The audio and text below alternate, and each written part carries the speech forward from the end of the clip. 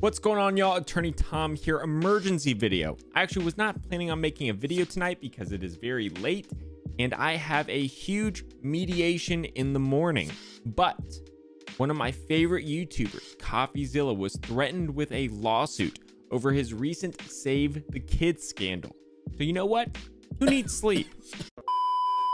I apologize in advance if this video is a little rough. I'm just going to give my analysis on the situation. Now, it's important to note, if my king Coffezilla, who I've never talked to, by the way, I've messaged him before a few months ago like a total simp because I'm kind of a fanboy. This isn't legal advice. Sorry, man. Just, you know, this is overall information, not legal advice, not your lawyer. But if you want to talk, shoot me a message. Let's jump into it. If anybody needs context, I'm going to link Coffezilla's videos down below. You can go watch them. I'm not going to do a recap because I don't have time. Here's the deal. A gentleman previously known as Faze K is threatening to sue Coffezilla. Coffezilla, and I only know this because I'm a fan of his on YouTube, is a Texas citizen. So likely jurisdiction will have to be in Texas, which is great because I am a Texas attorney. Faze K's lawyers are threatening to sue Coffezilla for defamation. Faze K is a public figure. He has tens of millions of social media followers. And in order to prevail on a defamation suit when you are a public figure, you likely need to show an elevated level of causation, of actual malice. I'm sorry if that's not the actual correct terminology. Like I said, I'm just going through this very quick. Additionally, Faze K will likely need to show specific damages, meaning the damages were caused by Coffezilla. And this is almost nearly impossible to prove when you have tens of thousands of people tweeting or reporting on every single thing you do, especially when there's something allegedly very noteworthy, like allegedly running a crypto pump and dump. But likely it would be very hard to prove that Coffezilla was the cause, in fact, of Faze K's specific damages. Coffezilla even addresses this kind of to a point in his latest video when he says Faze Clan let Faze K go, or I guess I should just say K now, let K go, and Coffezilla didn't have anything to do with that. They say, among other damages, your false statements have caused Faze to terminate Mr. Kherkher's relationship with it, and Mr. Kherkher may as a result lose millions of dollars of revenue.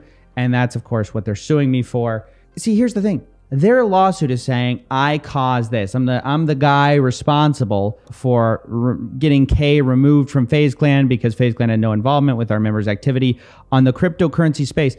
But you know who actually already admitted to this? Not me. I didn't say it. Faze K himself came out prematurely, you know, before I even had time to make my big video, and said, confessed to his altcoin thing. He said himself, it was irresponsible for me to speak publicly about coins without knowing more. That was Faze Clan's internal decision to let him go. How are you going to prove that his one video is the reason why they decided to release him? In my opinion, this is a slap lawsuit. What is a slap lawsuit? That's a great question. For that, let's consult Google. This is the very first page when you Google Texas slap law. SLAP stands for a strategic lawsuit against public participation. The name describes a lawsuit filed to stop a person or group from speaking out or exercising their First Amendment rights. The person or business suing you is a true SLAP suit, often claims that you have damaged their reputation or wrongfully interfered with the right plaintiff claims to have. But really, they just wanted to intimidate you into silence. It's no secret that lawsuits can be very expensive, and oftentimes defending a lawsuit can cost tens or hundreds of thousands of dollars, if not more. But if you plan to take a case all the way to trial, it is not unreasonable for you to have to spend $200,000, $300,000, $400,000. And if you think about it, that makes sense because my private jet is not going to pay for itself. And as a result of the cost associated with litigation, it is foreseeable that a party with a lot of money bully a party with less money because they could simply just drain their resources. So you don't have to be right. You just have to be rich. But only if there was a law to help combat that. Oh, wait, there is. Let me introduce you to anti-slap laws. In Texas, the law that protects people from SLAPP lawsuits is called the Texas Citizens Participation Act.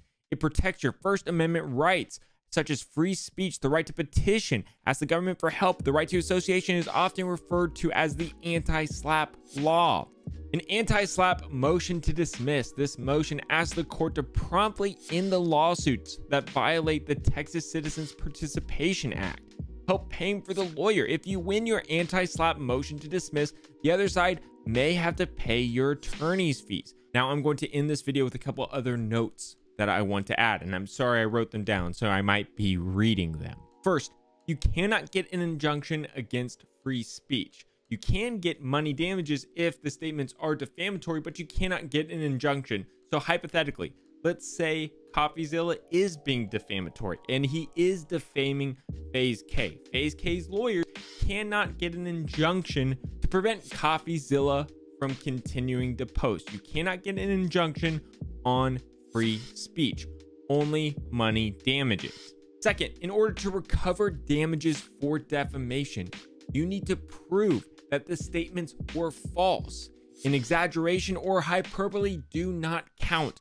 You need to prove that the statements were false. Truth is an absolute defense to defamation. Third, because Faze K is a public figure, likely, in order to prevail in defamation lawsuit, they would have to prove that Coffezilla knew that the statements were false and still decided to publish them anyway. That is that heightened level. Fourth, as I mentioned at the beginning of this video, they would need to prove specific damages, meaning they would have to show that Coffezilla's video caused X to happen, meaning they would have to say, because of Coffezilla's video, I was fired from Faze, not for any other reason, but solely because of this video. Nearly impossible.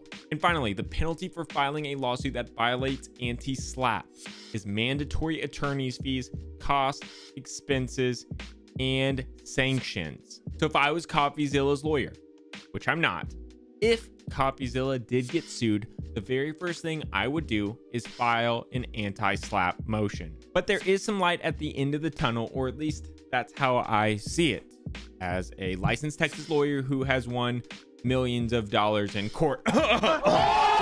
So here's my opinion. All right, y'all, that's it for today's video. Short, sweet, to the point. I am tired. I need to go to bed. I have a big mediation tomorrow. Wish me luck. Hit that like button. Consider subscribing to the channel. I think we just passed 365,000 subscribers. All right, y'all. Bye.